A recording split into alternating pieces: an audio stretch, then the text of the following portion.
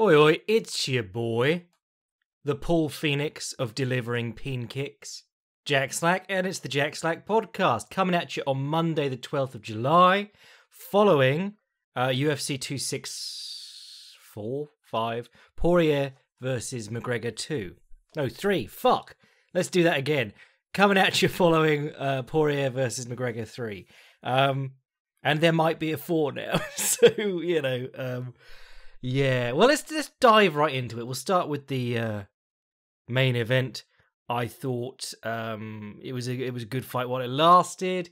We'll do all the what's left for McGregor pontificating, navel gazing, butthole gazing in a minute.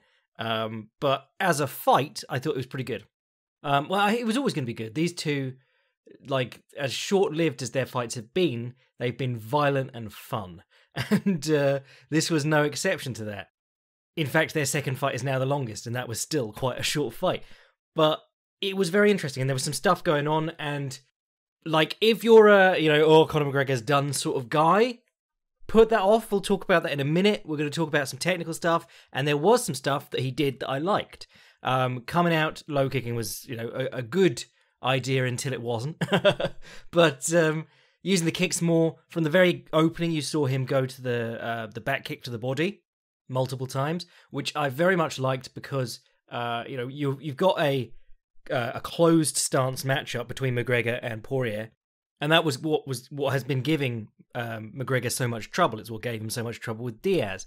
All his weapons, like the left straight is his main weapon, it's all geared towards not having that lead shoulder there. And not only is Poirier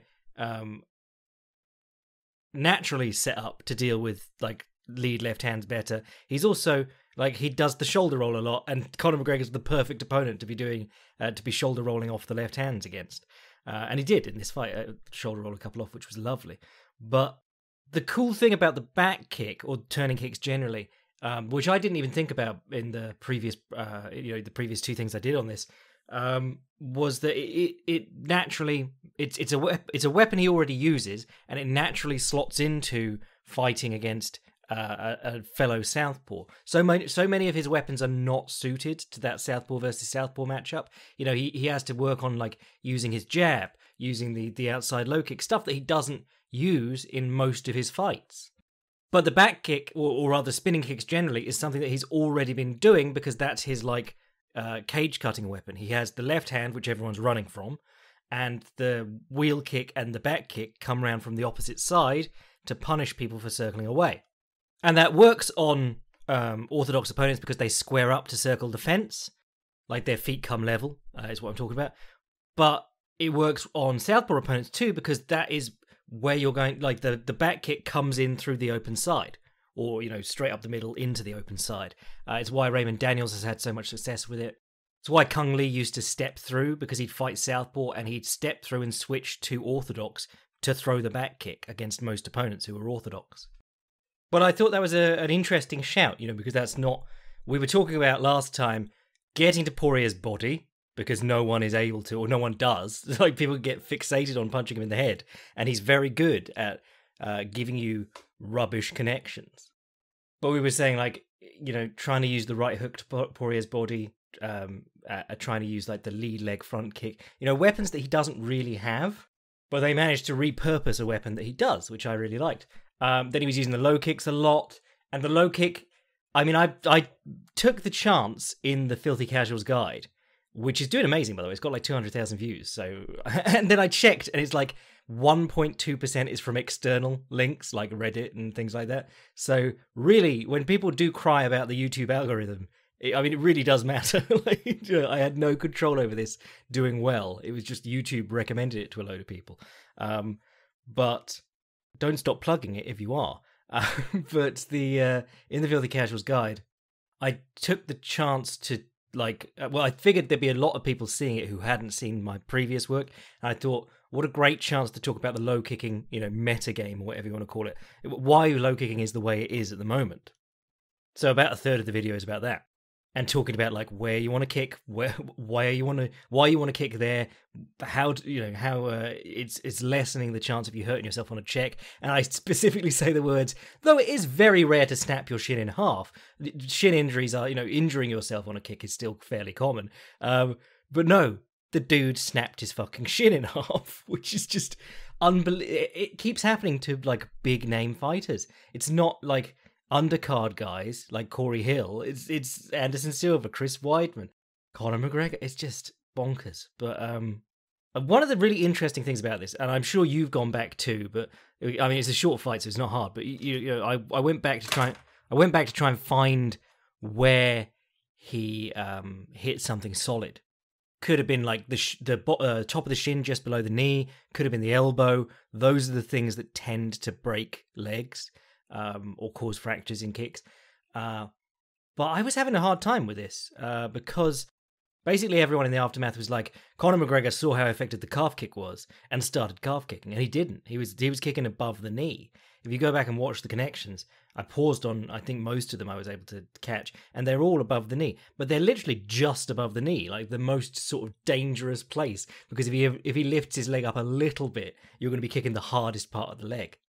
But that being said, I couldn't find like a dead to rights, you've kicked the front of the shin or the top of the shin, you've kicked a hard part moment. I think he was just kicking right by the knee, and it was a fairly hard part of the leg, and he fucked his leg up. And part of that could be lack of experience. This is the thing, like... Everyone in there, but like there was a dude commenting like Conor McGregor needs to start training like the Thais, throwing 5,000 kicks a day, running X miles, blah blah blah. And he just listed out like what a person would do in a Muay Thai camp, and you're like, dope. What's he gonna do about the grappling part? Like, there is a limit on what you can do in becoming like a world class Nak Muay while also competing in MMA. But when there's a couple of things about it. Like Muay Thai, yes, they do a ton of bag work and they do a ton of pad work. But pads are fairly new in the grand scheme of things. Like Muay Thai is a very old tradition, and the Thai pads are fairly new.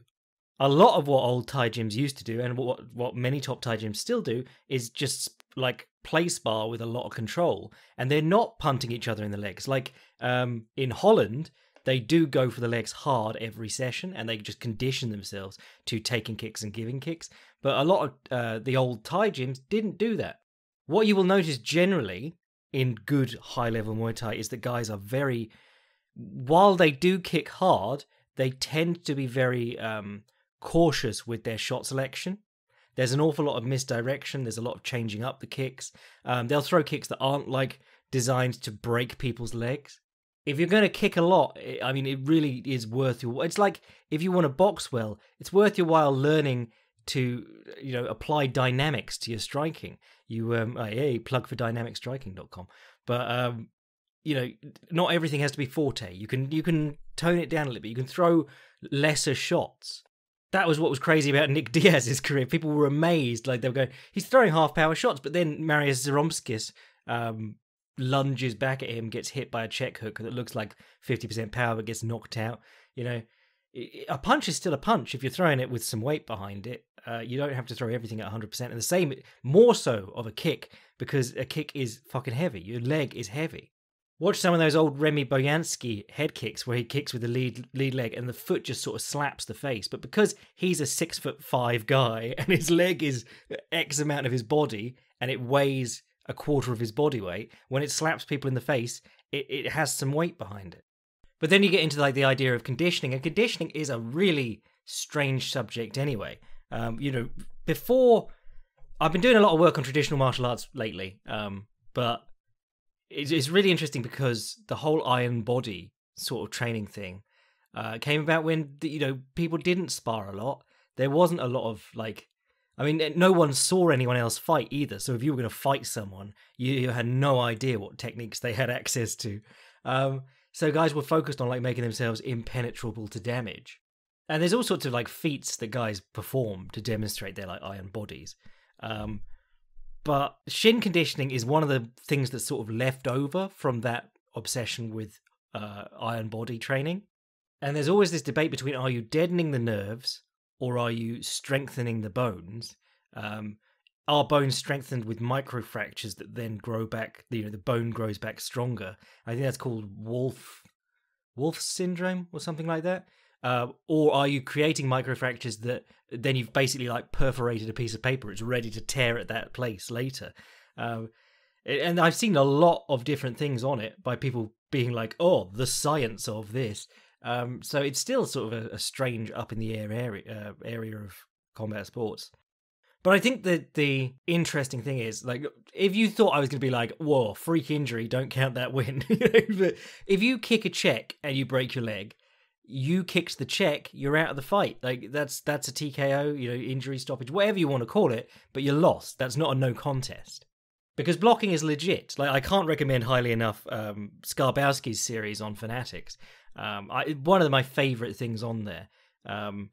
He talks a lot. It's 3 different series. He's got a beginner, intermediate, and advanced. But in all of them, he talks about how important checking kicks is, because the kicks are scored so highly in Thailand, and he was more of a puncher. And he was like, so I needed to get people to stop kicking. So he talks all about like using both forearms and a knee or a shin to check kicks. He talks about when he fought Buakaw, who obviously an amazing kicker. And Skarbowski took him at short notice and was underweight. He turned up pudgy and still was lighter than Buakaw. But one of the things he was very proud of was that he managed to get Buakaw to stop kicking as much. Because if you put elbows and knees, well, not specifically the point of your elbow and knee, but like top of the shin just under the knee and bottom of the forearm just above the elbow. If you can put those in the path of a kick, people will kick you as hard as they can. And they'll probably come off worse. And when I say forearm, probably both arms on a kick. That was something Kung Lee used to go on about because he broke Frank Shamrock's arm. He was like, well, his first mistake was trying to block kicks with one arm.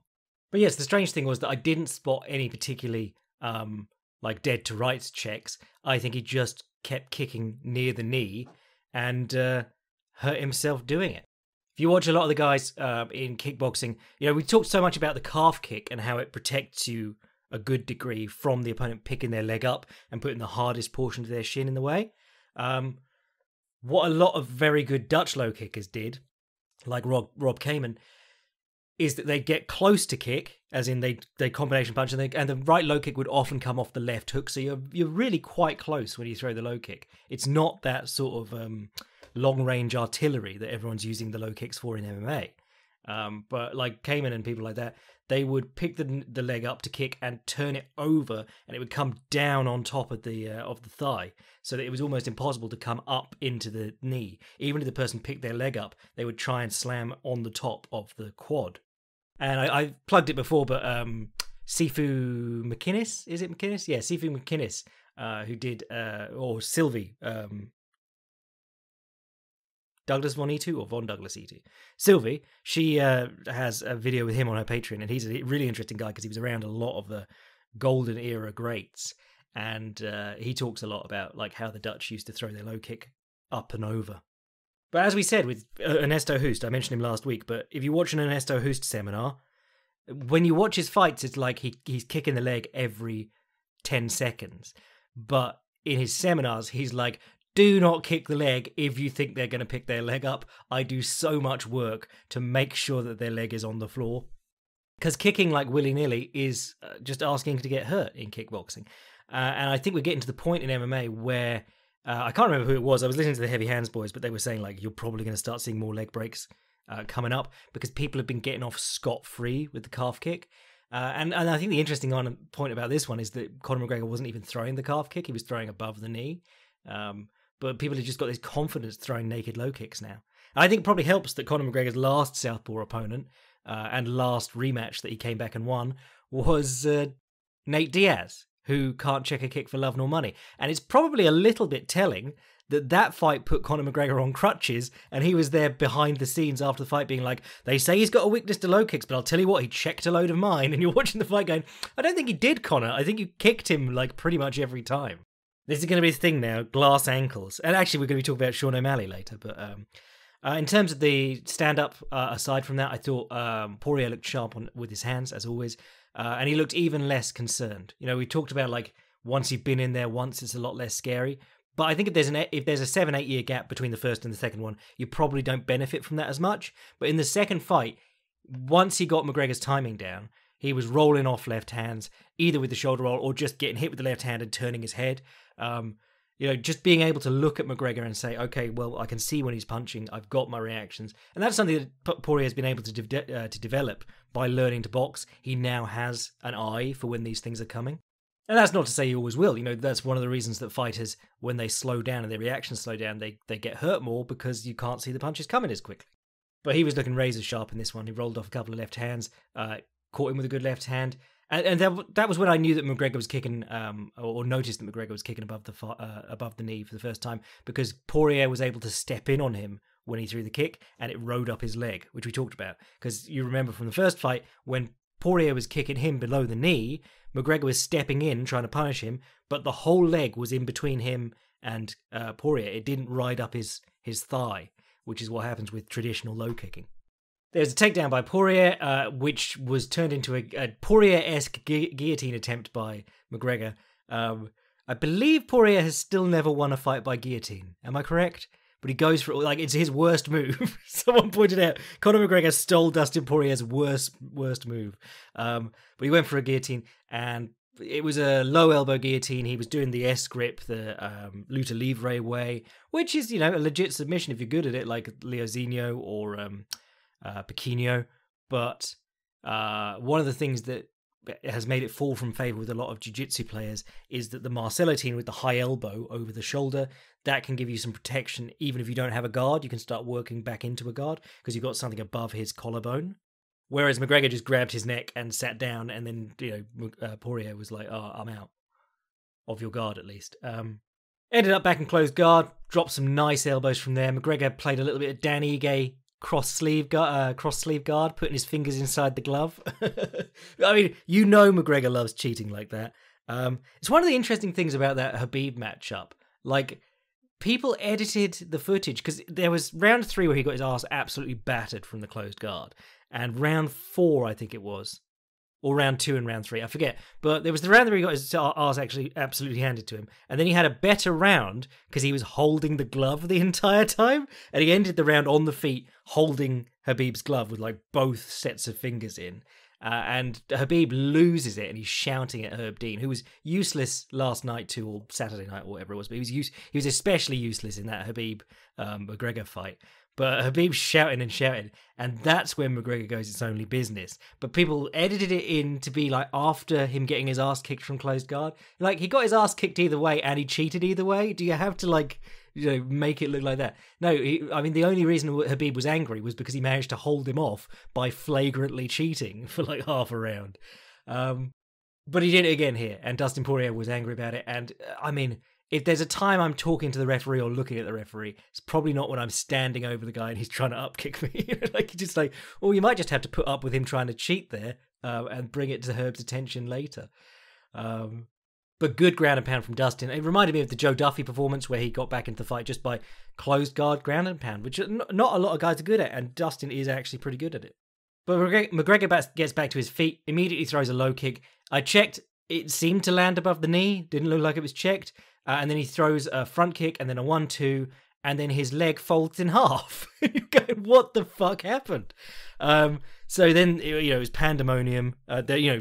Poirier swarmed in for the stoppage. Obviously, McGregor not going to be able to fight his way back to his feet if his leg's in half. And most people, I mean, I didn't realise, but most people didn't realise that his leg was in half until the doctor came in and he's like screaming. The whole thing, I mean, we've done the technique stuff. That was interesting. Oh, the other thing about the technique stuff, actually, I was quite interested by McGregor. We talked about the left front kick. That's his favourite, the left front snap kick. And we were saying, like, that or the teep, you know, just pushing with it against the calf kick, pretty good idea. Whereas rear leg front kick's a little bit harder to line up from a closed guard stance just as a lead. So he said maybe the front leg front kick. I was quite interested by him going orthodox and using like push kicks off the lead leg. That was quite interesting. When he threw a kick, he'd go back to orthodox and then try and pick up the lead leg. So he was playing with new ideas. But yeah, no, that's all the technique shit out of the way. Dustin was still better. It was really interesting. I mean, I would have loved to watch it go longer, but it didn't. And, you could complain about that, but to be honest, Dustin might just take the money and have the fight again rather than fight Oliveira. Because, I mean, yes, he's got a good chance of winning the title against Oliveira, but he's got a better chance of making a long and happy life where he never needs to earn any more money by fighting McGregor again. But the aftermath of this fight was very weird, very uncomfortable. McGregor's kind of like one of those Tank Abbott guys where if you knock him out, he'll stand up and go, okay, you knocked me out. But if he doesn't lose a way that he feels is a correct loss, he'll be really a sore loser about it. And it was very ugly, this whole thing. Like, to be honest, it was especially ugly because, one, he, like, before it settles in that he's okay, but his leg's broken, he's trying to put his foot back together, and then the doctor's trying to touch his leg, and he's like, don't touch my leg, don't touch my leg. Because you've seen Weidman, you've seen Silva, you've seen these guys who snap their shin in half. I mean, imagine looking down at your leg and it being in two pieces. You're probably worried you're never going to walk again, even though like Chris Weidman has rebounded in incredible time.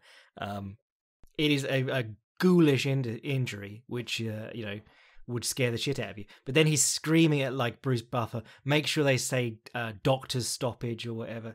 And it was just, and then obviously all the stuff in the interview afterwards, it was so graceless. And you can do the whole like, selling a rematch or whatever thing, but like at that point, just no, it's not doing anything.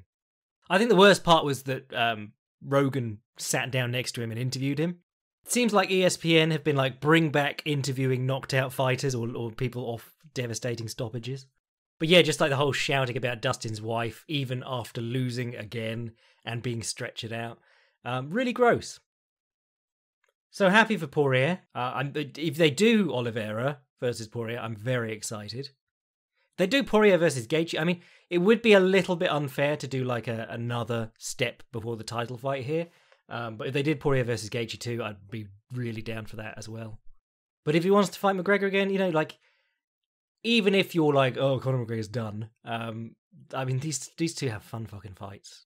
And at least you're then cashing in on the animosity between them, What better way to get back at someone than in the last two fights you must feel you've comfortably got the measure of him. If you compare the last two fights to the first fight, I mean, there were moments that McGregor was doing well. I'm not going to say like Dustin absolutely dominated him, but Dustin was comfortable and in control and like never... The first fight, he looked so skittish and uncomfortable and doesn't really know what he's doing. Like these fights, he just looked like a guy who's been fighting constantly for the last 10 years or whatever it is. And obviously McGregor has not. And I think there was something really interesting. I think it was when I was watching him getting ground and pounded from close guard by Dustin, I thought of the Joe Duffy fight. And I realised that there is an interesting comparison between McGregor and Duffy, because Joe Duffy disappeared to boxing for like 4 years and lost a good deal of his career. Came back, he was good enough to get into the UFC, but there's still that sort of like, what if he hadn't? What if he kept going? What if he stayed in MMA the entire time? And to be fair to Duffy, he was improving his boxing the entire time that he was out. He was actually pursuing a boxing career, whereas Conor McGregor was doing a cash grab fight. And even when he was like training for Floyd, he was just bringing in like no-hopers to make him feel good. And we'll talk about like gym changing and stuff in a second, but it's very interesting because, you watch the McGregor, the first McGregor Poirier fight, the way McGregor's moving, it's just, he was a force of nature back then. And you watch his recent few and it looks like he believes he's a force of nature until he loses. It's just, he's not as sharp. And that's totally understandable because he's in there with guys who have been fighting the best of the best until they met him, whereas he's been sitting by the pool, and then coming back and be like, I'm ready to fight the best of the best.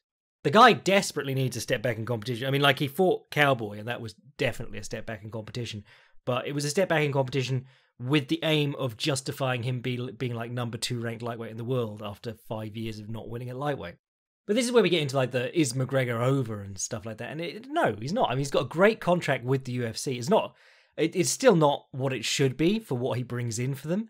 But even if he weren't a draw anymore, he's got like a guaranteed 5-6 million per fight or whatever it is. If he wanted to fight lesser opponents, he would still be drawing for them. And honestly, that's what he should be doing. He should be getting back on his feet. He should be building up the experience if he wants to do it.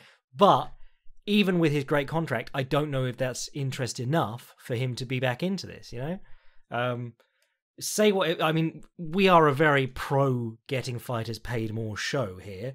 And Cub Swanson's wife put out a statement being like, we need to get together the wives of MMA fighters. And I was like, unionize MMA fighters' wives. That's the secret. But Dustin Poirier is probably not paid enough that he could just disappear for 5 years. Comfortably. Habib managed to get to the point where he was, and that was obviously helped by a lot of endorsements and things at home. But, I mean, it comes back to that sort of hunger thing, you know? The cliche line about, like, it's hard to get up for the silk sheets when you're doing morning runs. But, you know, if it's an option for you to sit out for 5 years or, you know, however many years, or... I think if it's an option for you to take long breaks and come back and be like, yes, I'll fight the best of the best, please. I think that's really bad. That's how you delude yourself, because Conor McGregor at his peak, you know, Jose Aldo fight, Eddie Alvarez, you know, that night, yeah, favourable matchup stylistically, but, you know, that's how fights work. One person's going to end up with a favourable matchup in the matchup. But yes, fighting regularly on form. However, it's the lightweight division. It's not even the featherweight division anymore. He's done very little at lightweight that's legit. And the arrogance to believe that, like, you can half-arse it in this division and then just come back and fight the best is, I mean, that'll get you hurt very quickly. It's like if Habib's off for any good length of time and then comes back, I would be very skeptical of him, you know, of the comeback. Because you're not just talking about being out, you're also talking about, like, not training with that same intensity. Even if he's training with Islam and making him work, you know, I doubt he's training with that same, like, I have to finish this fight right now against Justin Gaethje because I have the mumps and a broken foot intensity. Actually, while I was thinking about this, I was thinking about another interesting comparison between Charles Oliveira and Robert Whittaker. Because basically, if Charles Oliveira, if Dustin Poirier decides he wants a fourth fight against Conor McGregor and to cash in, you've got a lot of people believe Poirier is the best in the world right now. MMA Fighting just did its own rankings, which is really interesting because I've been saying there should be independent rankings for years.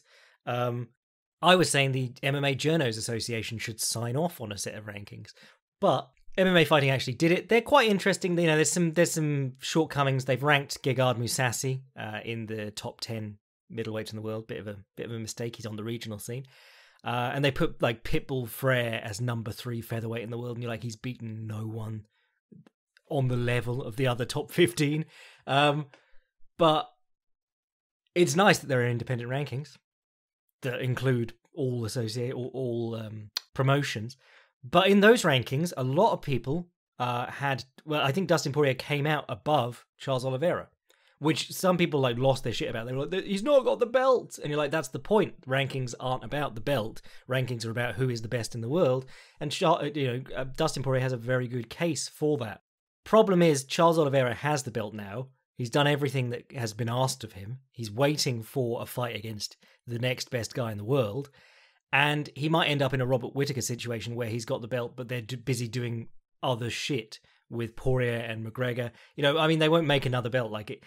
Robert Whittaker got an interim belt because he was the best in the world at the time, but Bisping was fighting Dan Henderson, and then GSP wanted to come back, and it was just like there was a belt and then a real belt, but the real belt was the interim belt and the other belt was the real belt. It was very stupid. And you might get something similar going on here with Charles Oliveira if Poirier doesn't just opt to fight him. Anyway, buy the hot sauce. Use regular floor polish, don't buy proper 12, and we'll talk about the rest of the fights now.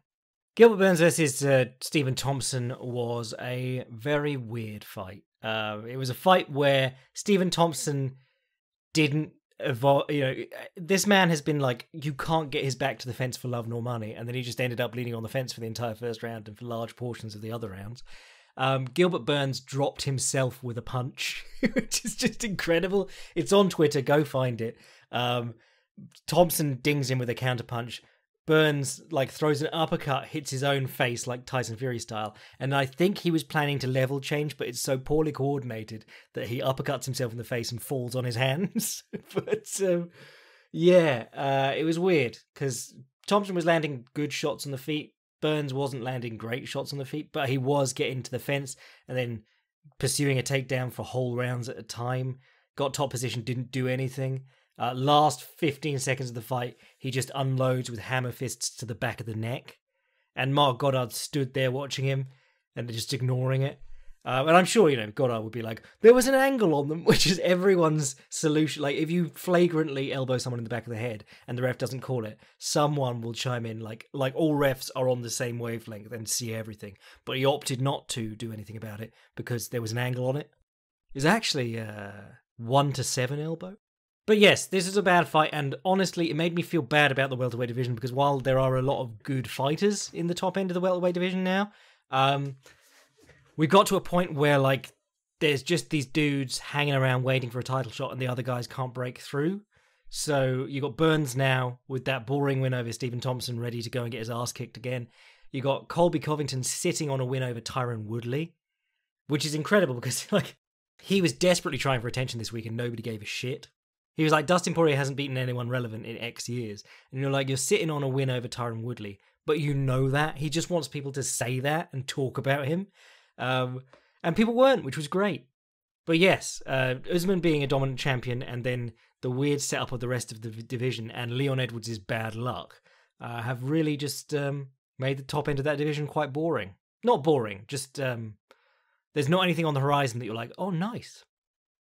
Tai Tuivasa versus Greg Hardy. I didn't even preview this because I was like, it's going to be some fat bums swinging at each other. Now, Tai Tuivasa is a bum, but he's our bum, and he got it done. Yeah, Greg Hardy dinged in with the right hand. He did the stanky leg, stumbled back, and then as Greg Hardy came in to follow up, he missed the right hand and hit him with a left hook in the eye and put him on the mat. It was lovely, but then he did 8 shoeies because it is definitely sexual. He just likes people spitting and sweating in his drink, basically. Good for him, He's got a gimmick. He's living the gimmick. He's basically Droz from the WWF. He asked for a top 10 fighter, and you're like, I've seen you against top 10 fighters. It wasn't great. If you want to watch what heavyweight MMA would be like if it was women's MMA, go watch Spivak versus Tuivasa, because Spivak's just like, hey, stop it, grabs the headlock, takes him down, sits in scarf hold or just side headlock, and Tai Tuivasa can't get up. It's so funny. They put him against the ghost of JDS, hoping to get him an easy knockout, and he managed to lose that by knockout. So, I was excited for Tuivasa at one point, but I just don't think he's anything special. Really, the Tuivasa situation is the same as Greg Hardy. It's if heavyweights were any good, this wouldn't be a problem. But there will always be numerous heavyweights in the UFC who will lose to Greg Hardy. But Aldana versus Kunitskaya, well done to Aldana for getting a stoppage, which ruined my parlay on the 2 women's fights going to the decision. Yana Kunitskaya, the loss to Aspen Ladd taught her to key eye on everything, even if you miss. But she got knocked down with the left hook and then just got pounded out, basically. Got stuck on her side in the same sort of way. Obviously not the same sort of way, but she got stuck on her own arm in the way that Ryan Hall seemed to later on. Or earlier on. He was earlier in the night, sorry. Sean O'Malley versus Chris Moutinho. I thought, firstly, I didn't listen to this with commentary, which I'm glad, but Chris Moutinho gave a good account of himself because throughout this entire fight, you could see that he was a basic sort of fighter. That he is not at the point where he's going to make waves through the UFC, I don't think. Their highlight reel package of him had him ducking under a right hand from a gassed opponent and clenching them, and then they fell to the mat on their own, and he followed them, and that was their highlight of him. Where they had Sean O'Malley knocking out a load of dudes. But he gave a good account of himself in this one. He just pursued O'Malley the entire time, got lit up, but firstly, it was interesting because he was going on to O'Malley the entire time, which can obviously amplify someone's shots, but it looked like O'Malley did not like being crowded and couldn't pick his shots as cleanly. And also, whenever Moutinho kicked his legs, O'Malley would stumble around and change up his whole stance to deal with it for the next 2 exchanges and then go back to moving again. You can really hamper O'Malley's A game by low kicking, because anyone who uses a lot of footwork, if they have to pick a leg up to check a kick, they're not in the same position that they would be if they're just freely bounding around the ring. Just throwing the kicks in the first place will make people change what they're doing, and that's really obvious with Sean O'Malley. Actually, on the subject of O'Malley, I forgot to mention in the main event, both guys, Conor McGregor and Dustin Poirier, were changing stances. And that, I mean, the moment that I saw them both doing that, I was like, this fight is about to be a car crash. Because we talked about this with O'Malley versus Vera in our preview. I was like, if O'Malley switches, just switch with him, because Vera can switch hit quite comfortably. And if you can do that with someone who's a very technical switch hitter, what O'Malley does is you come at him in your orthodox stance, and he knows when he's southpaw, he's throwing left high kicks, left body kicks, left straights. When he's orthodox, he's jabbing, he's throwing right low kicks. You know, there are different options depending on which way your body is facing. And if your body's the constant and his is changing, he's got two sets of options.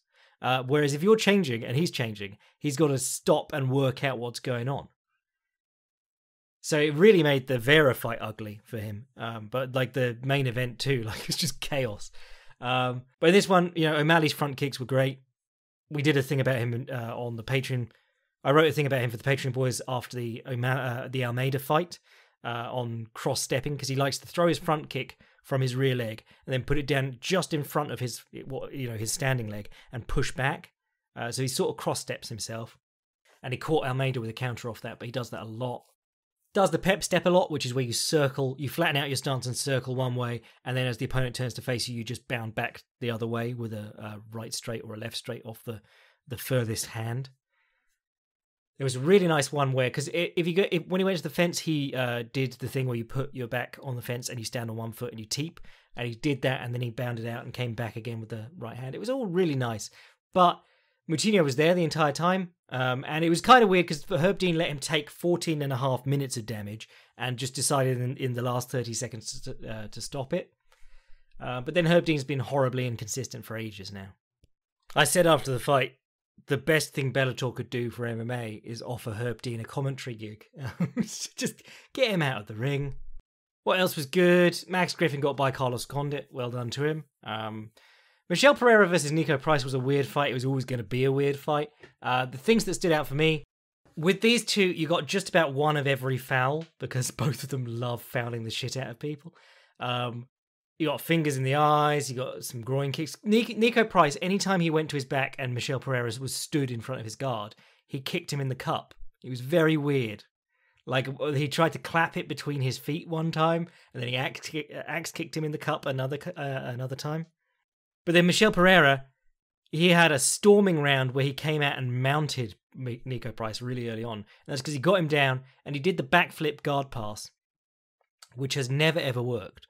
But this time he did it, and then he turned around and mounted Nico Price. I was like, why did that work? And I went back and watched it several times, and it's because he kicked him in the head as he was coming down, and Nico Price grabbed his head and was like, dude, he kicked me in the head. And while he was doing it, Michel Pereira just mounted him. Who was the ref on this? Oh, Mark Smith. Yeah, did not do a great job, I thought. Yeah, it was an okay fight.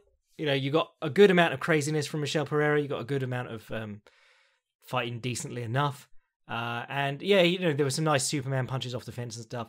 I thought Nico Price looked quite well prepared for things like that. Like, the moment that he saw Michel Pereira backing towards the fence, he was ready for it, ducked under it, clinched up.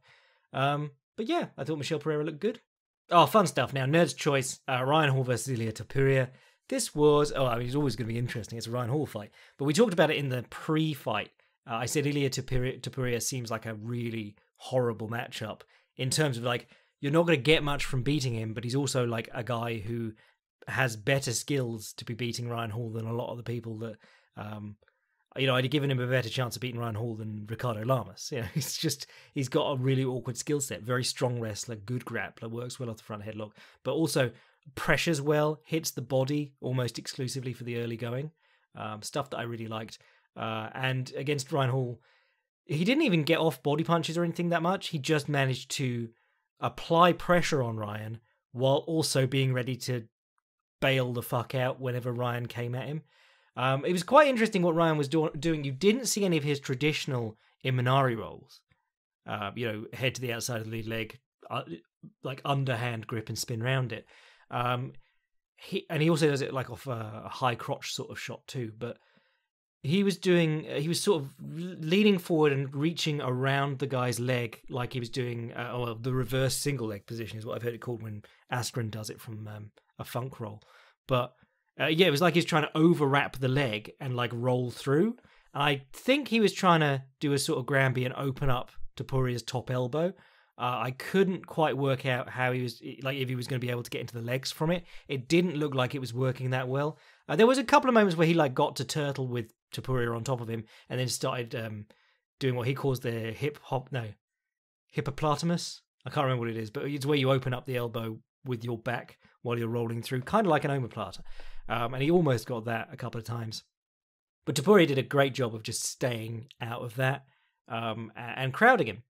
And with Ryan Hall, like, not a super explosive fighter on the feet, but he uses those long kicks very well to keep people off him, to accrue some damage, to land the odd head kick and so on.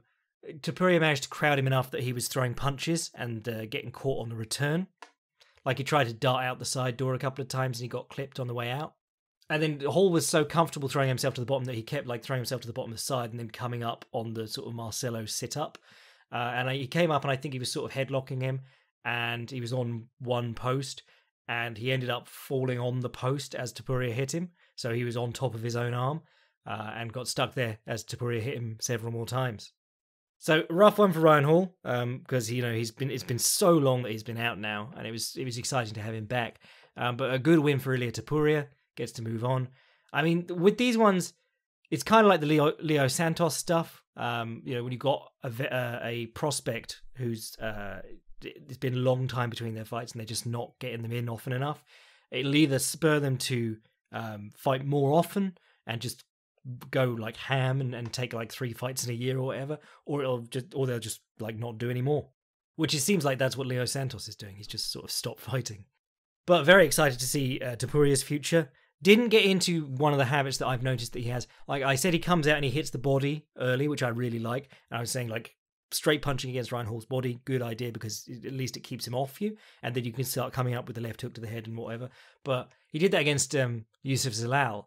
And then the moment that he was like, I'm going to start punching the head now, he starts swinging wide, and Zalal is able to get underhooks on him and take him down, even though Topuria is the strong wrestler. And definitely as fights go on, Topuria gasses. His gas tank did not impress me against Zalal. What else was good? Dricus du Plessis versus Trevin Giles. Get in the boys' stable, Dricus du Plessis. You weird man. I mean, I always liked Plessis because it's really weird because he had this knockout win over Roberto Soldic. He did then, Roberto Soldic avenged it. So I think they're 1-1, him and Soldic. Yes, Soldic, very bad man. Can't remember if he's still... No, he's not as champion with KSW at the moment, but he's close to being it again. I'd done a Filthy Casuals guide to Roberto Soldic. He's very interesting. He's kind of like a welterweight Crow Cop. But du Plessis knocked him out in the first round of their fight. And then I think he got knocked out in the first round of their rematch. But very tricky customer, because he came into the UFC and I watched him against Marcus Perez. And Marcus Perez is not a very slick striker, but du Plessis looked like he just didn't know what to do for most of the fight, and then he knocked him out. And this one, again, was that. So I keep forgetting that this is just what du Plessis does. He's weird, he doesn't look like he knows what he's doing, and then he'll just spark someone. But he did it in this one. The grappling in this one was really fun, actually. Both gave a great account of themselves. Trevin Giles was giving him trouble with the jab. He got him to the corner, like to the fence, and du Plessis covered up and then came off it with a 1-2. But it was a 1, and then Trevin Giles was too far away to catch with a 2, except then he lunged like first day at kickboxing class to go after the right straight as well. And I mean, the right straight went like 1.5 feet further than the jab on this 1-2. So Trevin Giles had no idea it was coming. Got sparked by it. It was really cool. Du Plessis is so weird because they keep going on about like he's got a lot of kickboxing experience. He fought Roberto Soldic twice, knocked him out once. He's been in with some very scary strikers. But when Giles threw stuff, he looked like and when du Plessis threw his kicks or his jab, his head goes up in the air, like he's got head whip. He throws his chin up in the air. Very interesting character. I mean, it's kind of like, who do I always... Karma Worthy, very weird striker, but that weirdness has let him catch out a lot of other very good strikers. And so far, it doesn't look like du Plessis has the Karma Worthy chin problem. Jessica Rai versus Jennifer Meyer, Brad Tavares versus Amari Akhmadov, and then the last one that I really enjoyed was the first one of the fight. Zhumagalov versus Jerome Rivera. Zhumagalov, he got this power guillotine with the figure 4 locked, and he just like lifted Rivera up off the floor. It looked like, I mean, it was bending his neck sideways, so it was also a grobit, the old Wigan grobit, a catch wrestling neck crank. If you turn the head sideways in a front headlock, you bend it against your body. So that was very cool. Bonuses for Tuivasa for the knockout, obviously. Duplessis for the knockout, obviously. And then O'Malley and Moutinho got fight of the night, which I suppose is good because I wanted Chris Moutinho to get a bonus off that. But yeah, I mean the fight just made Sean O'Malley look bad, to be honest. I mean, he did everything he could. He was teeing off on this lad. But when a fighter who just doesn't seem to have anything for you can have you stumbling with the low kicks and back to the fence the entire fight, not a great look. Man, I've got almost an hour, so we'll call it a day for the moment. If you want to sign up to the Patreon, be a boy, support the podcast, you get access to things like Advanced Striking 2.0 Dustin Poirier, my love letter to the hillbilly shoulder roll. I'm also working on Advanced Striking 2.0 Shogun this week, Shogun Hua. Going to be talking about landing soccer kicks and stomps and things. And that Shogun shift, the old shifting left hook. And wearing booty shorts as a 205-pound man. Yes, sign up to the Patreon, become a boy, support the podcast. If you want to see what I'm writing at any time, fightprimer.com. And if you want to send an email to the podcast to be answered on the next podcast, jackslackpodcast@gmail.com. I am your boy, Jack Slack, appreciating your working shins bless.